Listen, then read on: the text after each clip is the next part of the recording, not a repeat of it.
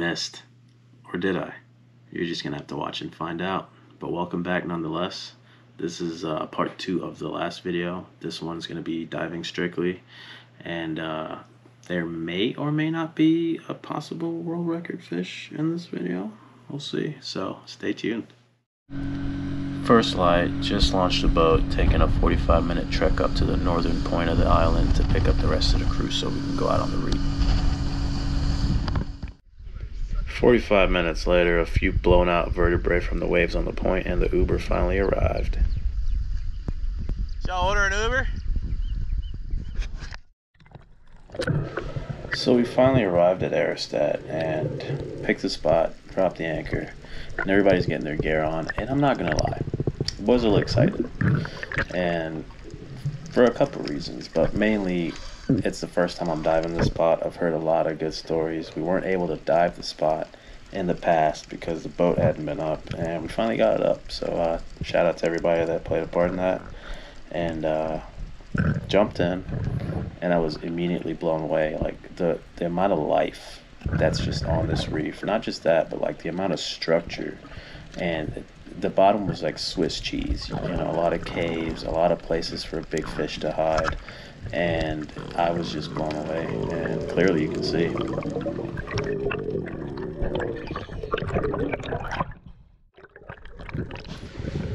These first couple of clips are going to be the amount of lobster that we saw on this trip, you know. And guess what? It wasn't lobster season. And we're pretty good at following the regulations because at the end of the day, it keeps the species, you know, thriving. So it's just really good to see these guys out there in full effect.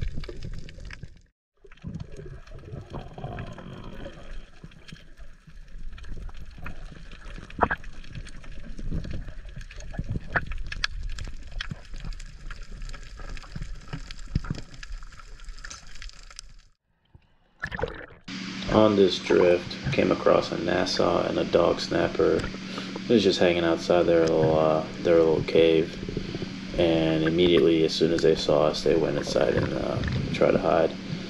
Got down, looked inside. There was about an 8-pound lobster right at the entrance. It was a tight hole, but he was hanging out right at the front, and the grouper immediately tucked up into the corner. It was going to be a hard shot. And even if we got the shot off, it was going to be a hard extraction. The dog snapper was moving left and right and using that lobster as a shield, basically. And you'll see here in these clips. He's gettable. My spear was all the way in there. I could have just, but the lobster was in the way. I don't want to blast the lobster. And there's a Nassau in there too deep. What up? There's a Nassau in there too deep.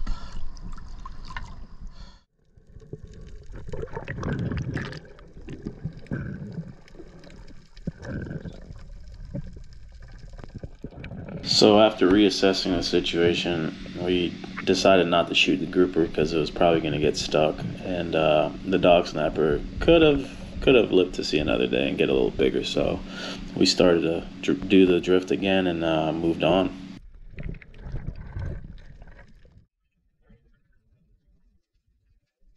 Here we had a nice visit from a spotted eagle ray, just a beautiful creature to observe.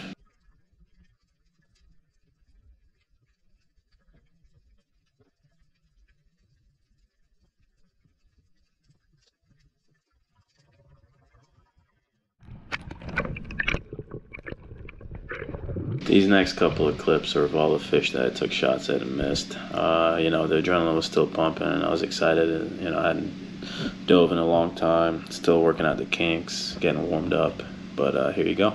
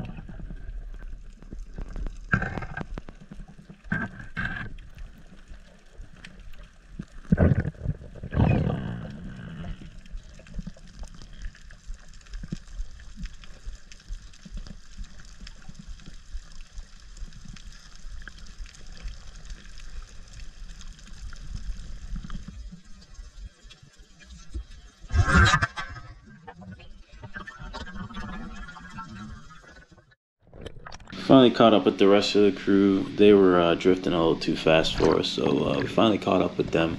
They were working this ledge. I think it was about 60 feet of ledge. This isn't about 15 feet of water depth. But did a dive on the start of the ledge, and right at the end of my breath hold, I noticed a very sizable dog snapper hidden way back in there. So I went back up to the surface and did a quick breathe up because I didn't want him to get spooked. Went back down for a quick shot, and yeah, I missed. I was so livid. After that miss, I just regathered on the surface and I gave myself a pep talk because that would have been probably the 6th or 7th fish for the day that I missed. I hadn't put anything in the cooler, and I just gave myself a pep talk, and I'm like, I'm getting this fish. We pretty much cornered that snapper, so there was people on either ends of the ledge. We were working the middle of the ledge, and he was just tucked up in there. And I was just trying to time it perfectly, and it worked out. Got down, gave it a good shot. It held. Shout out to Morgan. He came down and backed me up so that the spear didn't get sucked in and stuck.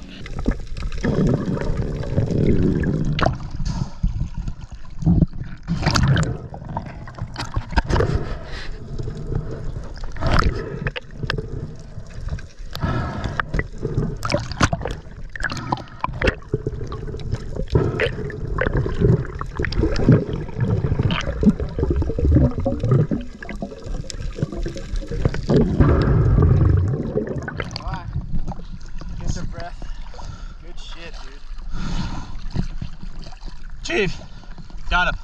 Got him? Yeah. Yeah. Yeah.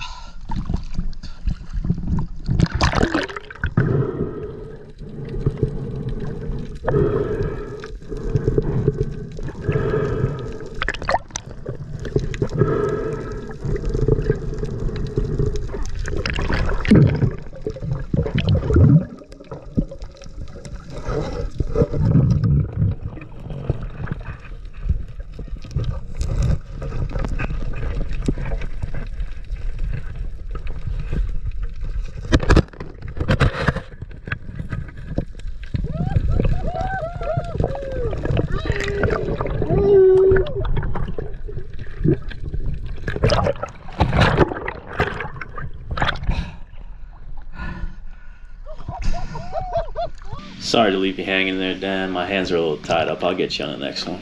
You better watch your date, he'll bite you.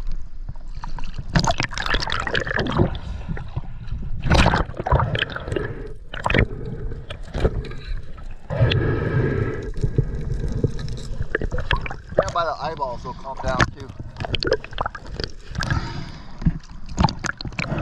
Dude.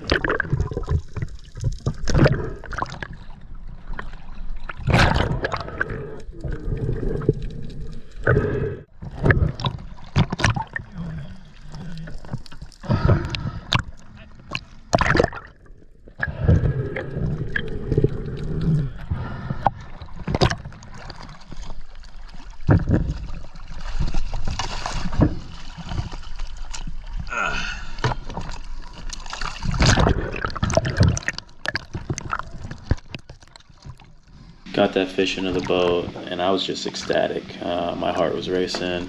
Probably the biggest snapper I've shot to date.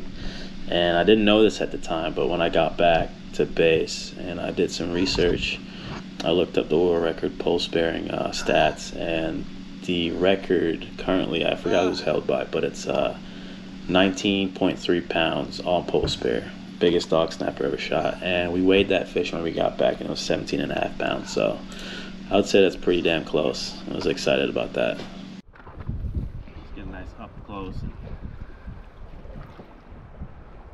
Yeah. Put them on in.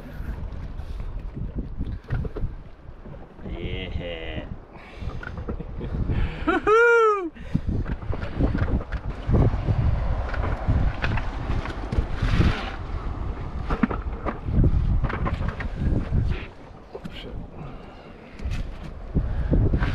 Oh, he's about 30 Yeah. incher.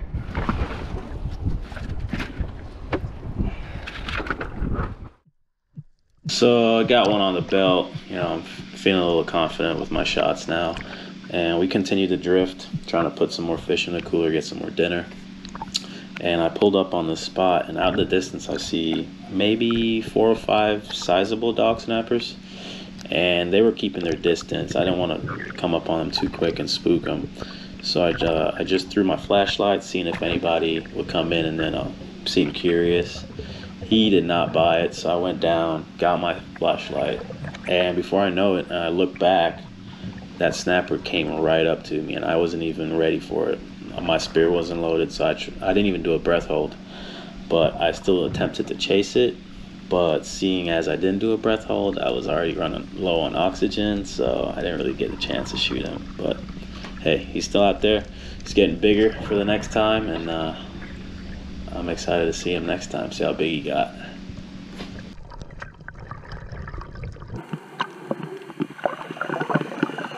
This next clip's of Marlin. He shot a nice Nassau. He called me over. I was probably like 50 yards away, and he called me over. And I show up to the spot. I'm like, "Where's the fish, man? You called me over for nothing." And then I just see him dive on it, and he put a nice solid shot in it. It went down and backed him up, and we got it out with no problems.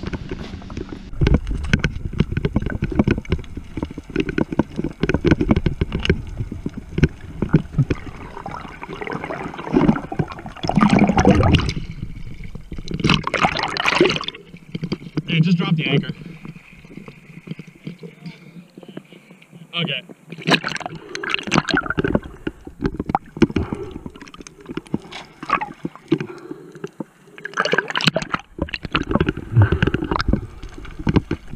Hey, stay here, he's coming up.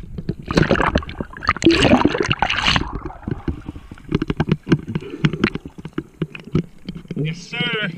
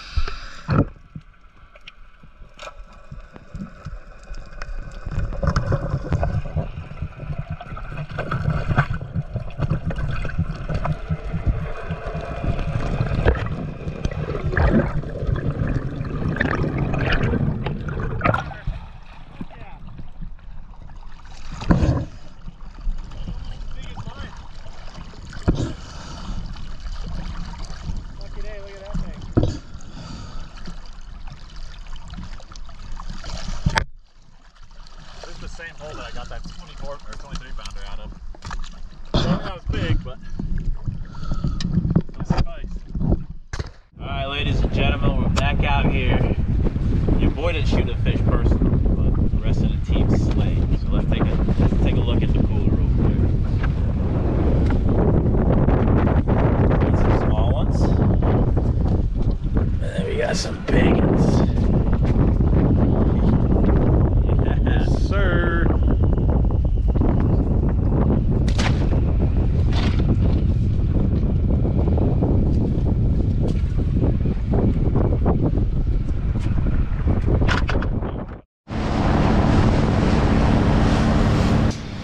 heading back with a nice little escort from the helo, and thanks for watching, guys. Hope you enjoyed it.